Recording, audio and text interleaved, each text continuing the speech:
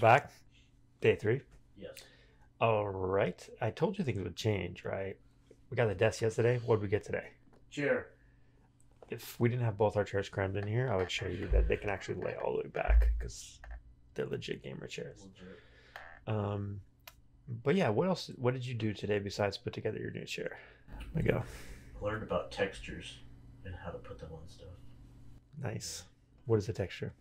Tell Rachel, our new camera person. Texture. I mean, like, it's like you put. So, say the platform is just like a blank gray thing. I can make it look like grass. Nice. Yes. What's the difference between a texture and a material? You ever hear the word material? Material. Yes. Yes. I looked at it. I remember that. That's all. Yeah, I forget the difference. I think material might be more like how the light affects it. Yeah, I had a Right. brick. Oh yeah, I had a brick and it kept shining with the sun in different places. So like if you had a reflective material, Yes. the light source would cause like rays of light to bounce off of it. Right. Okay. Cool. Very awesome. You also, one of your tutorials had you build a little marble rolling game, Yeah. right? Yeah. So we're gonna check that out here in a second. But the other thing you did today is you read a couple chapters in that book, right? Okay, we'll recap what you learned in that. But first, let's check out your first demo. We can really show off. Okay, in Unity. Here we go. So right now, we're again just using a webcam, but we're going to have a better setup at some point where we actually do screen captures. But yeah, just showing off just kind of how this works. It's a single scene. Hit play here. All right. See that lava ball? Let's see a lava ball. So you change the texture on that ball. Yeah. And then what about this path? How'd you build That's that? gravel. Nice. How'd you put this path together? I downloaded some assets from the store, texture packs. Okay, but like the ramp, what's that built out of? Laid out platforms and cubes, like flat. Nice. So you laid them out in 3D space. What about the physics? Do you know how the ball knows to bounce and not fall through it? I put I made it like so it was solid, and I put some like this bouncy. I forgot what it was, but I added it to the. I added like the what is it called? Oh man, I forget what it was, but I added some sort of. I don't know what it was called, but it made the ball bouncy. Physics? Physics. Oh my lord, yes, physics. Yes. Nice. So if I'm just looking at this, we'll dive more into this when we actually work on a game together. But I'm just looking at your. Let's see, where's the ball? Runner. Try to grab the ball. It's called the runner. Yes. Another airplane flying by. I feel like we'd live right at LAX or something. Okay, so this runner object's the ball. Now I'm looking at it. It's got a few components on it, right? So by default, it's a transform, which just shows its positioning and rotation and scale. It's pretty standard, right? But it's got a sphere mesh, right? That's what the model's made out of. A mesh renderer, which has on it materials, and you put the lava pattern texture on it. And lighting, you have it casting shadows turned on and receives shadows.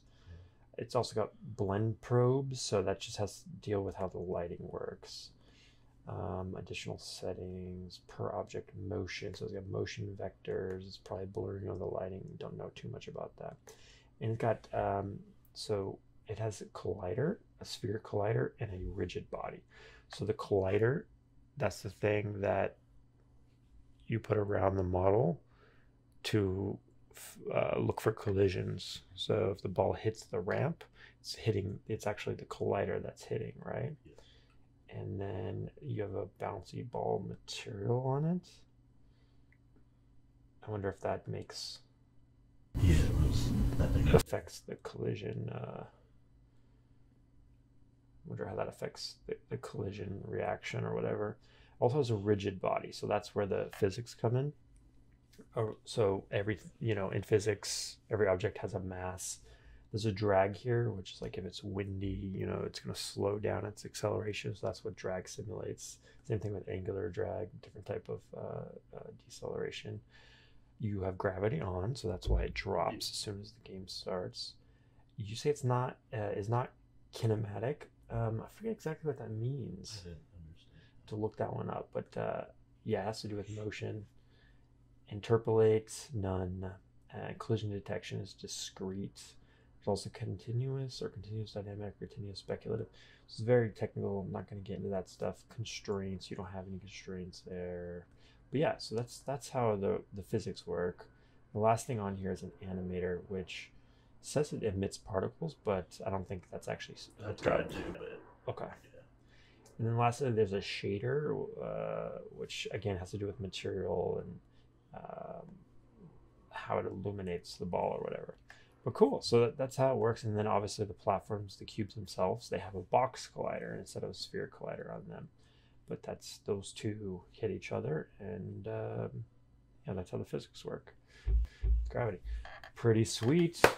So the other thing you did is you read this quick chapter 2, which is just learning to drive. It's like 2 pages. What did this talk about? What I got from it was to stay aware, and there's a lot of adapting and changing, and it said driving is not only about getting in the car and getting in the right direction, but it's about constantly paying attention, making a little correction this way and that way. Adapting and changing as you go. Cool. I love that. Think about like how Tesla's AI works in their cars. It doesn't have a hard-coded path. Like it knows how to get from LA to Austin. It doesn't do that, right? It actually looks using its camera vision and sees that there's a stoplight, and it goes when it's green, and it reads signs. I mean, there's some GPS like mapping and stuff, but it doesn't like determine to go just because of the green light. It also makes sure there's nothing in its way. It's dynamic, right? Same thing when you're software engineering.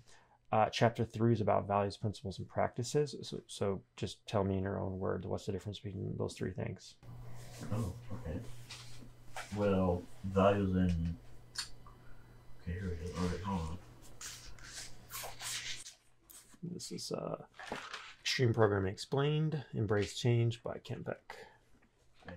So there's a bridge thing, right? The bridge. And values is on one side, practices on the other side, and the bridge is the principles. You know what I'm saying? Okay, so your foundation is principles. Those are the things you believe in. And so then you use your practices. So like, for example, I believe in iterating quickly. So one of my practice, here's the better way to say it. One of my principles is that good code is written when you are constantly getting feedback, right? So one of my practices is to do a small piece of work and deploy it to the customer right away so I can get feedback. But there's some value in there too. That's the one that's a little fuzzy for me. How's a value different than a principle? Do you know?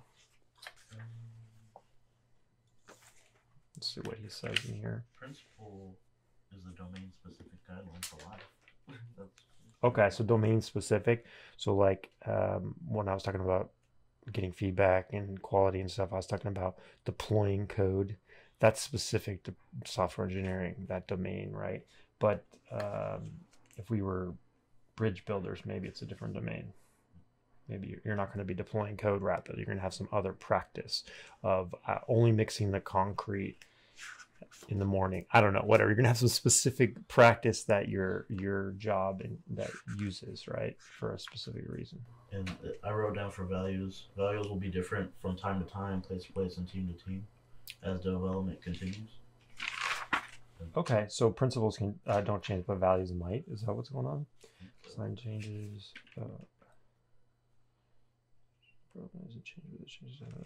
Inability to cope with change.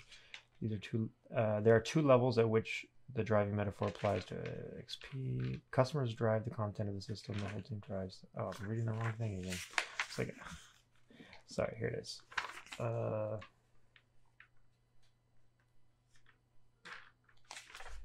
This page starts with, call this level of knowledge and understanding values. Values are the roots of the things we don't that we like and don't like in a situation. When a programmer says, I don't want to estimate my task, he generally isn't talking about technique. He already estimates, but he doesn't want to reveal what he thinks for fear of providing a fixed point of judgment that will be used against him later.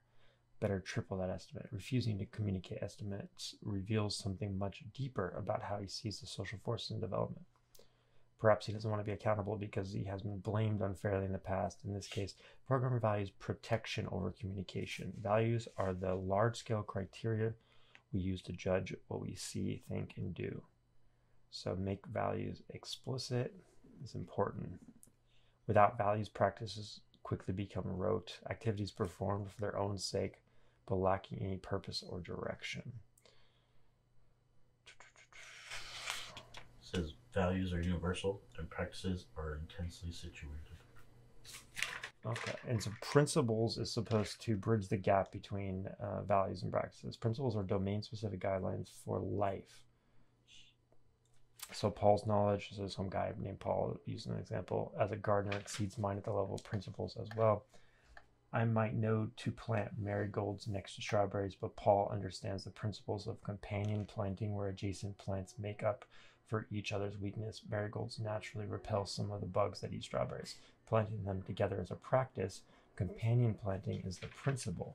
In this book, I present the values, principles, and practices next week. So, kind of a weird example. I don't know. We'll still play around with that. This is just this one guy's way of defining something, you know? And it does get used in other places, but for the most part, it's good to start just thinking about these kind of concepts more abstractly. But, you know, I'm not going to quiz you on this particular thing. But hopefully it opened your mind to other ways of thinking. All right, let's end it there. Any last thoughts for today? Okay. I'm slowly learning, but it feels like I'm doing a lot in a short amount of time. You know what I'm saying? Yeah. I think right now you probably have more information coming at you than you're going to retain, and that's fine. But that's kind of the point of this immersion. You know, this is a dojo. You're in here every day doing tasks that hopefully will become repetitive to a sense where you can it could be natural. You'll know what moves to take, and you'll have like a background and historic like things to lean on. Whereas if you don't do this, you're going to constantly be, I'm speaking from experience, you know, if you don't just dive in and do something every day, you're going to be like, I don't know where to get started. I don't even know what that thing is. What does it mean to be a programmer? You know, it's like just this abstract concept.